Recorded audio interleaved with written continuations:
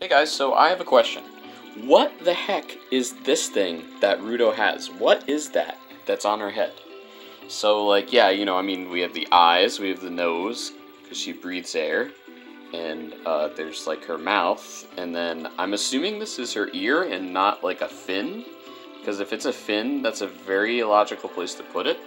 Not that this video game really needs logic, but yeah, I just want to know what the heck that thing is.